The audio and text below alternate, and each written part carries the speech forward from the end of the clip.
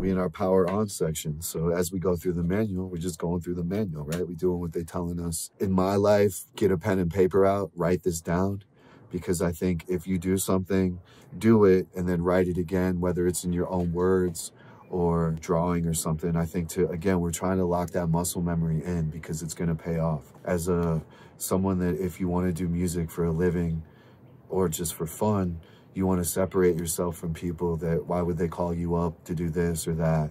And that's what I learned, is learn the quick strokes, whether it's in Ableton, Pro Tools, on these machines, because when we're getting to work, you separate yourself from other people and get it done quicker. You will have now inserted your batteries or plugged into USB. 1, 2, 3, 4, we went over that before. We rhyming.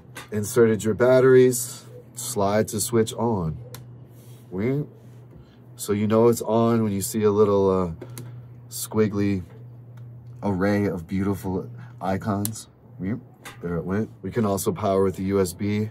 So, well, we'll get through the icons. I don't want to speed ahead, but battery, powered. So update, you know, if you just got it out the box, which congratulations, you're in for a lot of fun. Plug that thing in, see where the updates are by now. This could be, you know, 20 years from now in the future. We don't know when you're going to see this.